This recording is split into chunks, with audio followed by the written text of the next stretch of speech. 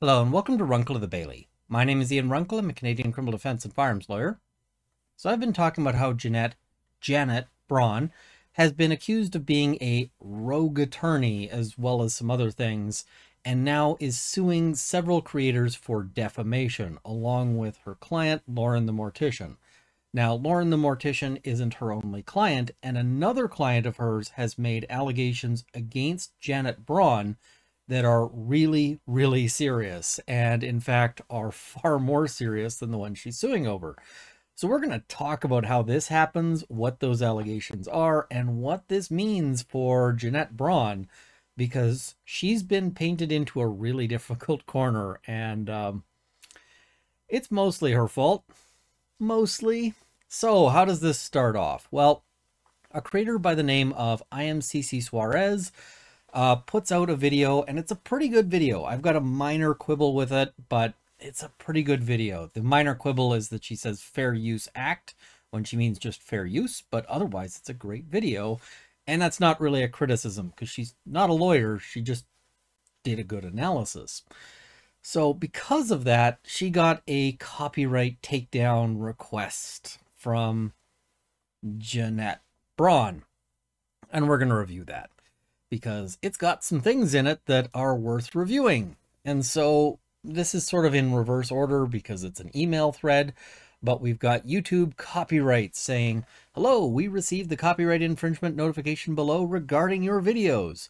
We believe your content is protected by fair use, fair dealing, or a similar exception to copyright protection." Fair use is United States, fair dealing is Canada. They have different rules slightly. We are writing to let you know we do not plan to remove your videos at this time. So YouTube looked at the videos and said, nah, these are fine. We're not doing anything. You have control over the availability of videos on your channel, including the ability to delete them if you choose. Please be advised it is possible the copyright owner will approach you directly to request removal or take other action. The other action here is you could be sued, right? That's something you should always think about if you're getting a copyright claim or takedown or anything made against your content. This email is not intended as legal advice. If you're interested in more information regarding your options in this matter, you may wish to consult a qualified attorney. So, and they also redact the complainant's physical address and phone number. Okay, that's good because it saves me some time.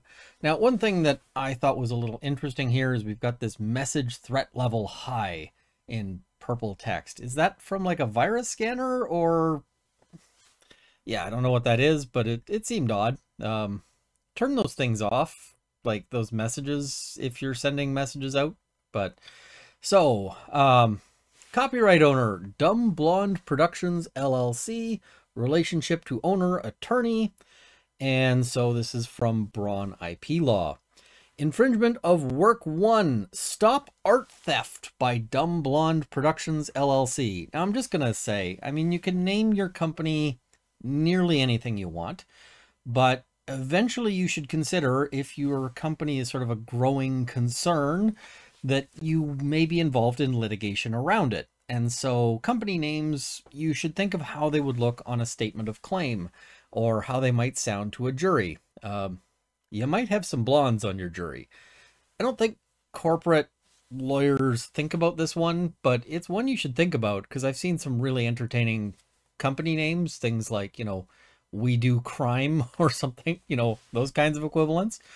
So, description of your copyright work, and the audio or visual audio work originally posted on TikTok, and they give a URL. Now, I followed that URL and it said the video was taken down. So, okay.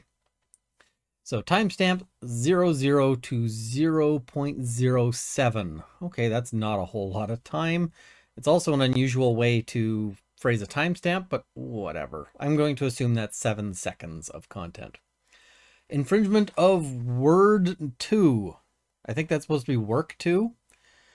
Again, proofreading good.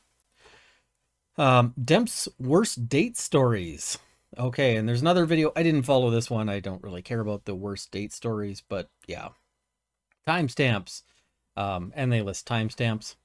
Now, here's where we're going to get into Braun's their analysis, and I've got some comments on that. So they say, while the burden of proving fair use is on the infringer and not the copyright owner, that's true in court. There are other places where that may differ. A fair use analysis has been performed and no fair use was found. Note that no analysis is actually attached here either. I would have included some details about the analysis if you want people to do that. I say no analysis. That's not entirely correct. There's a very, very brief analysis. Among other things, fair use does not apply when there's no public interest in or for the infringing work. Now, this is a theory that Jeanette Braun has been advancing, and basically her claim is your works are defamatory, and she applies defamatory to a standard that I don't think defamation lawyers would typically go with, but basically seems to amount to we don't like what you're saying about us, which isn't really the test, and so she's saying because they are false statements of fact, which most of them are opinion, but regardless, she says that because of that, there's no public interest and therefore no fair use exception applying to copyright. This is a bit of an interesting theory, and I don't think it's going to work out for her, but good for her thinking outside the box. The Supreme Court of the United States has ruled the dissemination of false statements of facts does not provide a public interest. There can be no public interest when the infringing work is disseminating false statements of fact and the infringing work is disseminating false statements of fact. Further, commercial speech is not afforded the same broad free speech protections as non-commercial speech, and the infringing work is commercial speech. Well, sure, it's commercial speech in that it's on a monetized YouTube channel, but the notion that is being presented, yes, commercial speech might not be at the same level. However, it's not just because it's commercial. It is the nature of the speech that needs to be looked at. It is the nature of what's going on. So, for example, a pure advertising message might enjoy less free speech protections than, say, a political commentary, even if that political commentary happens to be sold for money. In fact, the political commentaries might be at a very high level of free speech protection. This analysis is not going so well. So, also, the Ninth Circuit decision requiring the rights holder perform a fair use analysis prior to submitting a takedown is not binding in the Sixth or Seventh Circuits, where the lawsuit may be filed. Now, here's the thing. If you do file a lawsuit in the Sixth or Seventh Circuit, I bet your lawsuit is a great way to get that decision to become binding in the Sixth or Seventh Circuits where the lawsuit may be filed. Because you don't have good facts on your side here. The other thing is that a DMCA notice just requires you to say under penalty of perjury that you have a good faith belief that it's not authorized by law, which kind of just says that by the very virtue of the fact that you're making that statement that you have conducted a good faith analysis. Just a thought there. I would want to be really careful about any statements I'm putting in under penalty of perjury. But, you do you, boo-boo. You take your chances. I am submitting this request to meet the requirements for naming Google/YouTube as a defendant. I'm required to give you the option to utilize the safe harbor provided by the DMCA. So what this means is that the DMCA, the Digital Millennium Copyright Act, includes provisions that basically provide protection for intermediaries, but that protection is contingent on you following certain steps when you receive a takedown request. Otherwise, you might be at risk of being sued.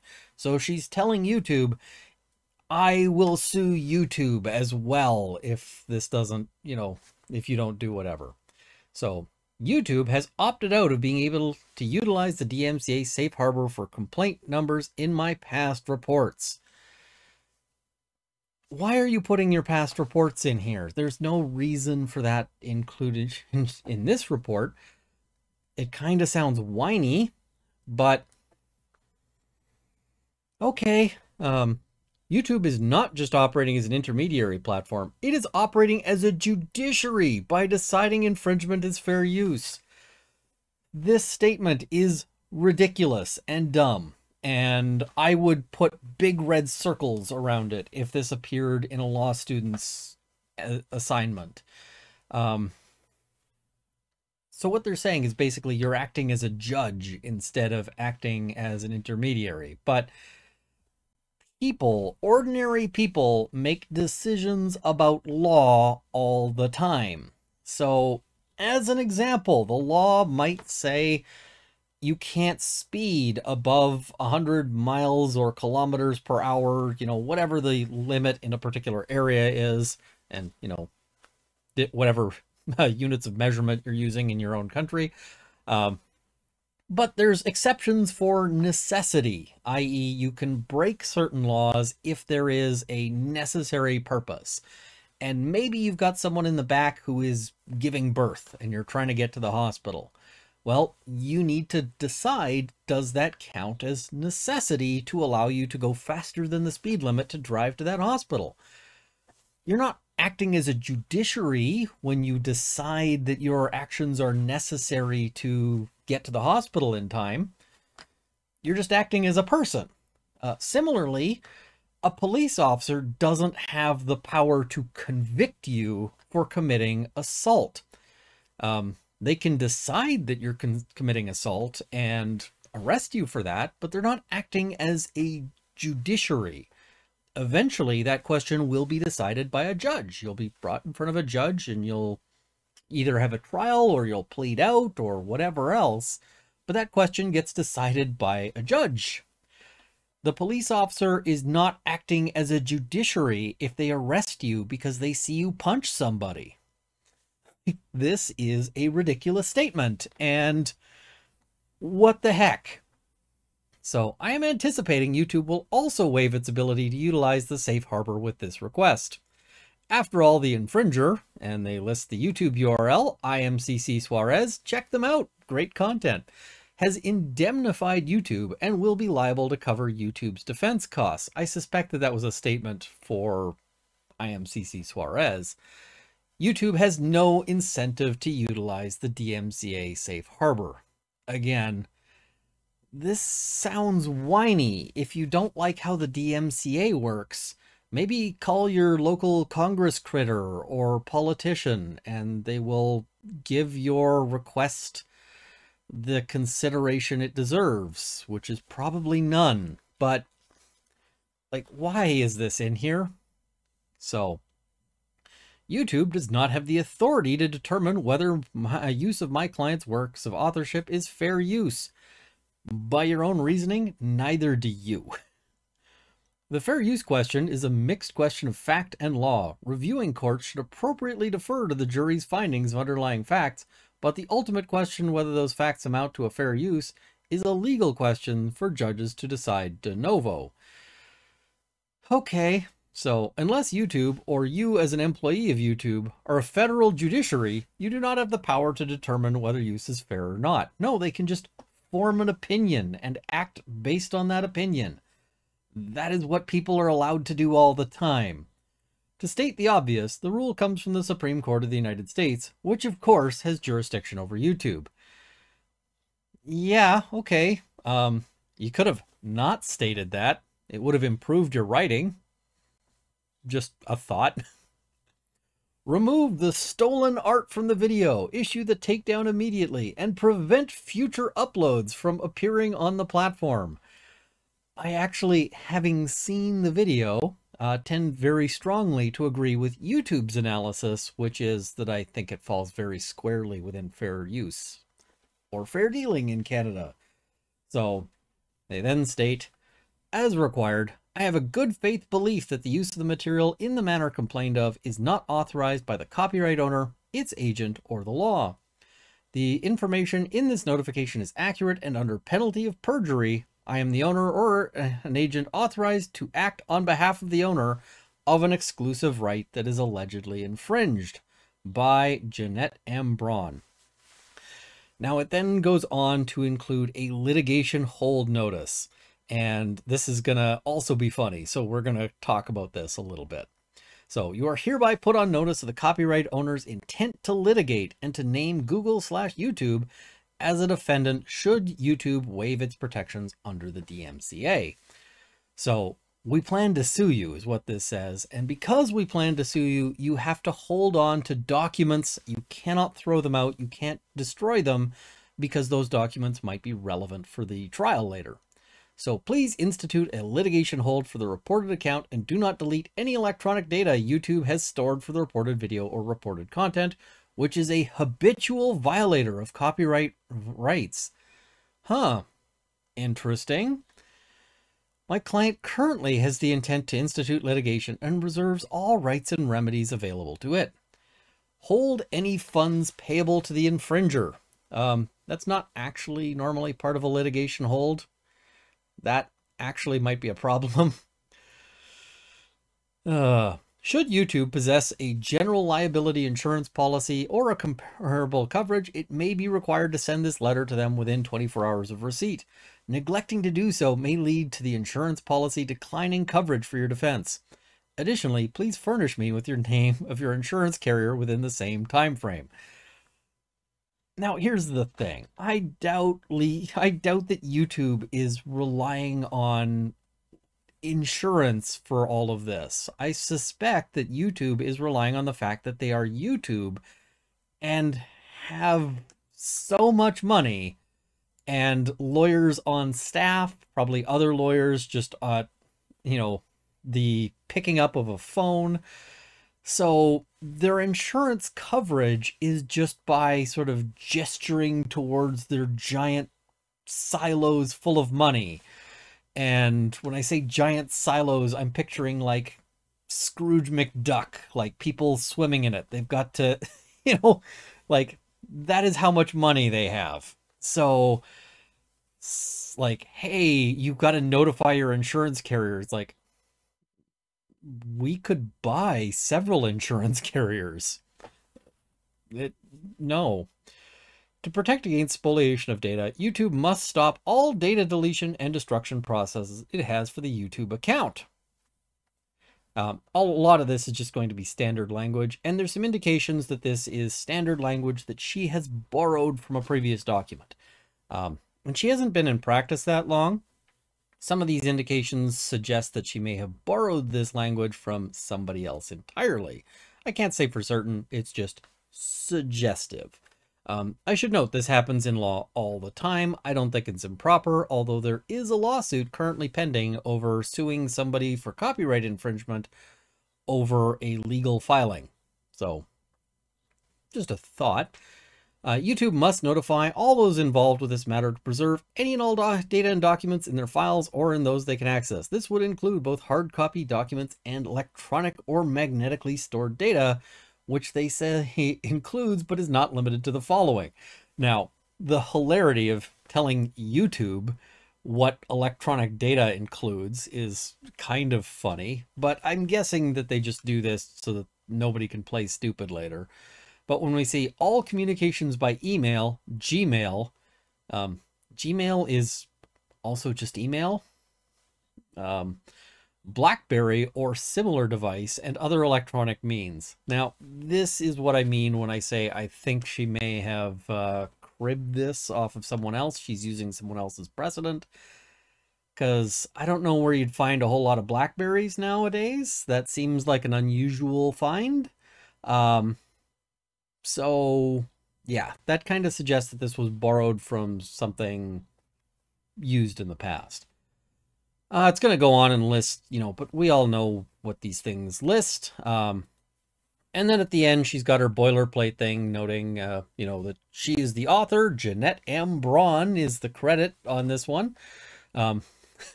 Or the blame, whichever you want to do. Unless otherwise indicated or obvious from the nature of the transmittal, the information contained in this email message is attorney privileged and confidential information. It is otherwise obvious from the nature of this that it is neither of those things. So, yeah.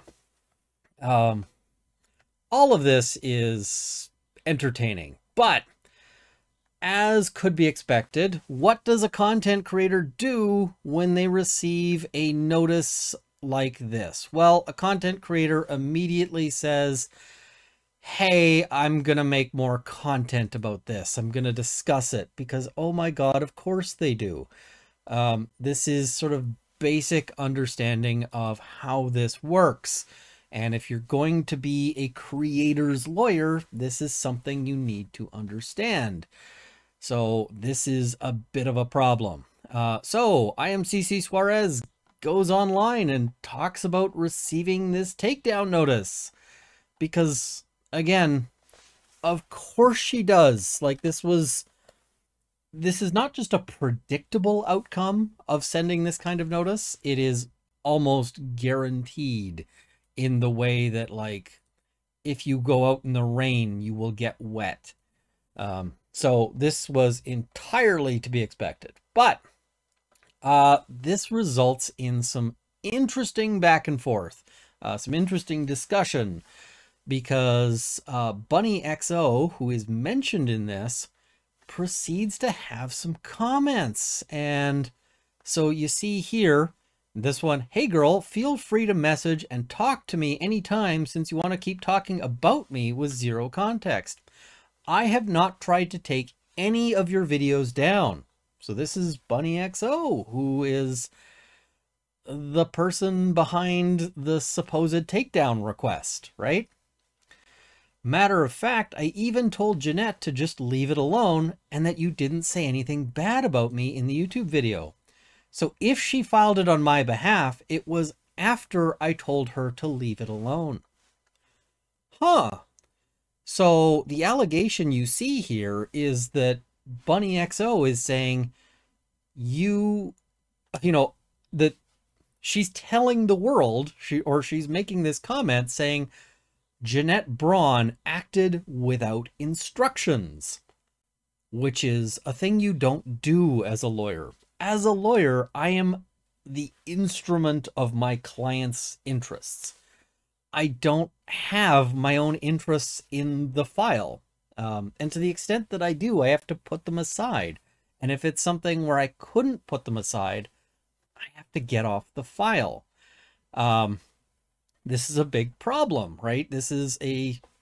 So if I want to do certain things on a file, I have to actually contact my client and get their instructions, get their details as to what they're going to do, because they get to make decisions like this. And so, it'd be one thing if it's just like, oh, I acted in what I thought was your best interest based on the time. But here we have an allegation from Bunnie XO. And again, I don't know if it's true. We're going to discuss the if it's true and if it's not true, because both of those lead to the place we want to be, which is, holy crap, this is hilarious. They lead to a place that Jeanette Braun doesn't want to be. And yeah, so yeah, if it's true and Jeanette Braun acted against a specific instruction not to do something, then that would be extremely improper. In fact, that would be one of those things that we would call maybe acting as a rogue attorney, which is one of those statements she's suing other creators for saying. So yeah, here's the other statement there. It's this is in the comments. When there is an attorney using your name to do things to other creators, unfortunately it will be brought up. No gossip, literal hard paper facts. And Bunnie XO says, that's on her, not on me. She was fired over this. Ooh, spicy.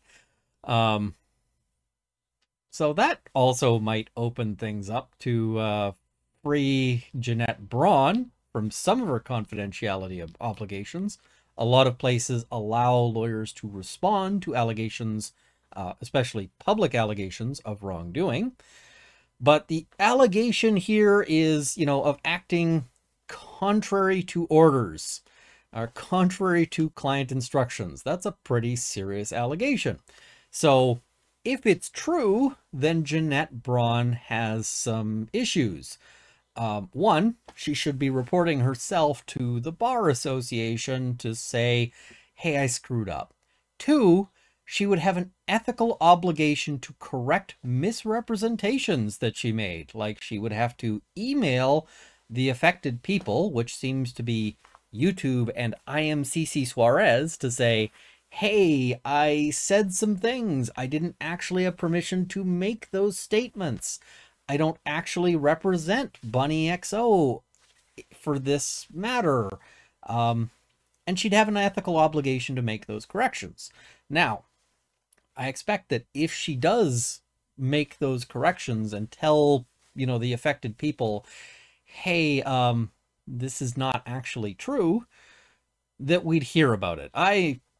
So I'm going to be watching to see if we get a hilarious video from IMCC Suarez, and if we do, I'm going to have some comments about it too. So that's possibility number one, is if the allegations made by Bunnie XO are true. Possibility number two is that they're false. Bunnie XO could be, and I'm not saying is, could be throwing her lawyer under the bus to get out from under this criticism, because this is a growing disaster that is affecting more and more clients of Jeanette Braun. It's becoming a bit of a problem for some of them. So this is something that they might have or that Bunnie XO might be trying to say, like, listen, I screwed up, but I'm going to blame my lawyer instead. Okay, cool. This is something that happens when you're a lawyer. Sometimes your clients want to throw you under the bus. So the allegations made by Bunnie XO against Ms. Braun are actually probably more serious than any of the allegations in the defamation suit that she filed. So that would open up Jeanette M. Braun to then file a defamation suit against her client. But there's reasons why she might not do that. Like, a lawyer who gets a reputation for suing their clients tends to have some problems. Lots of clients are not going to be super keen on that, especially creators who might have issues here.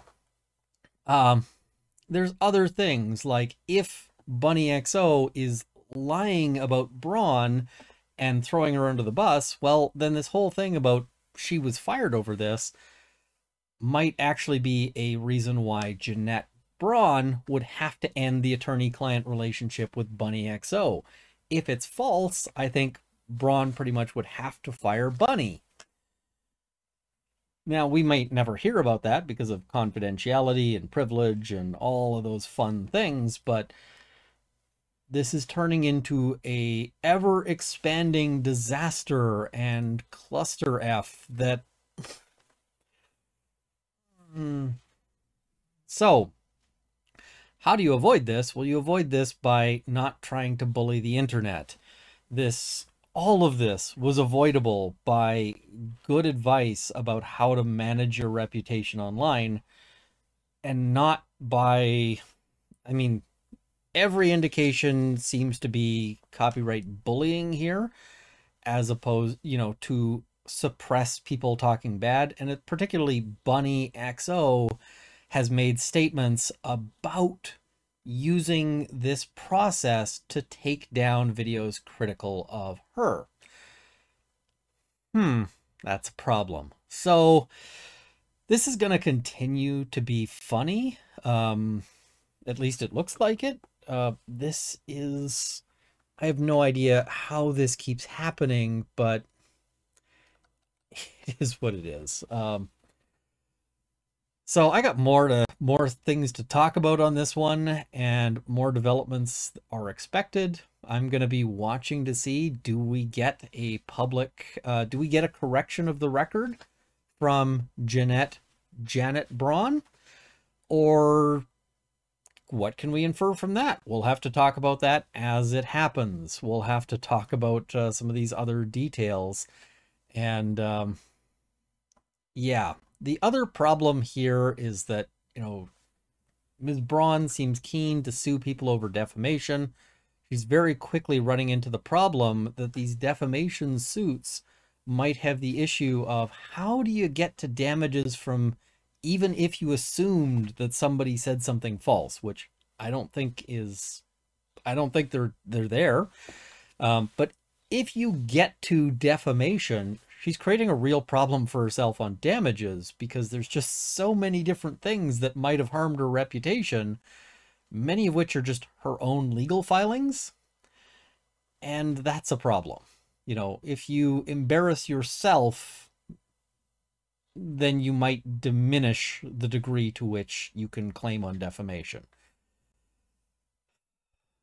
Anyway, thank you guys for joining me. I hope you found this one to be interesting and educational. I'm going to keep covering this issue because it makes me laugh.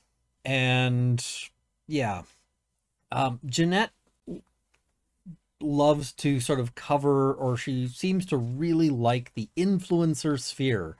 And, you know, she's got influencers who do all sorts of things from like the mortician thing to makeup influencers. She's ventured into it herself with her own TikToks. That's great. I want to suggest that maybe she could consider a makeup collaboration because, and like, there's all sorts of possibility here. Just here's the makeup collaboration. I think think about it. You might be the voice for this particular brand. Anyway, thank you guys for watching. I want to thank my Patreon supporters at the $50 level: CCFR, Canada's National Firearms Association, the Canadian Shooting Sports Association, and Lembas for the Elf, as well as at the $20 level, Lindsay Metcalf, Larry Kalniak, Kyle Fox, Drunk All of the Baileys, Cameron Johnson, Andrew Elsich, Vicky, and Dorky Dane. Thank you as well to my $10 supporters who will be in the crawl immediately following. Thank you for watching. Hope this has armed you with knowledge. See you next time.